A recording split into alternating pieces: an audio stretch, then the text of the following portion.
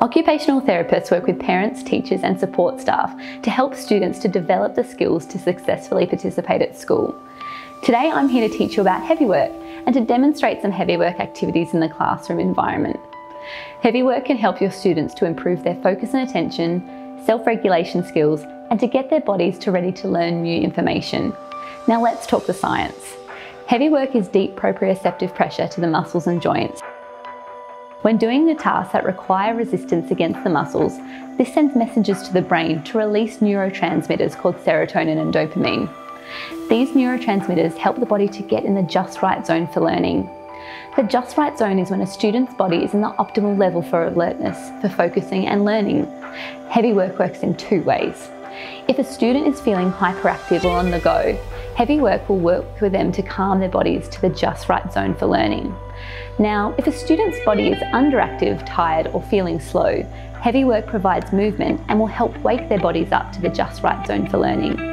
Having worked in schools, I know teachers are really busy, so my role as an OT is to identify ways to easily incorporate heavy work into everyday classroom routine without taking up your valuable time or space. If one of your students is having difficulty focusing, they may appear hyperactive or even lethargic. To get them in the just right zone for learning, here are 7 easy heavy work activities that you can try today. Wall pushes. Ask your student to push against a wall or even against another student's hand for 5 to 10 seconds at a time. When completing a wall push, make sure your students keep their bodies held strong and have a slight bend in their elbows. This creates extra resistance against the muscles and sends messages to the brain to release the important neurotransmitters to get the body in the just right zone for learning. Chair push-ups. A simple and subtle heavy work activity can be done in the comfort of a student's chair. Instruct your students to place their hands on their seat and raise their legs and bottom off the seat 5 to 10 times. Handing out workbooks.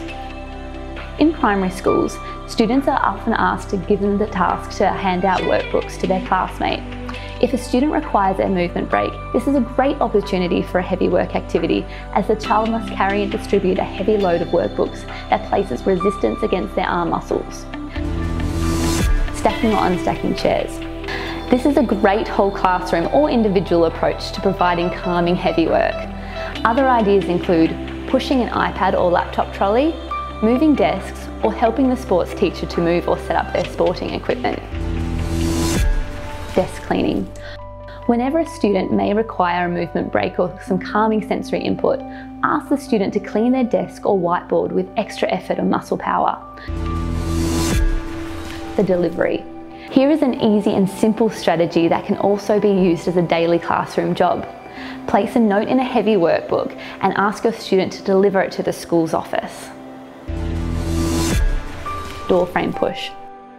Ask your student to push their arms and legs out to spread and fill the door frame, and then push for 5 seconds at a time. So in closing, if you want to keep your students in the just right zone for learning, simply trial a couple of these heavy work activities each day and see which ones work for your class.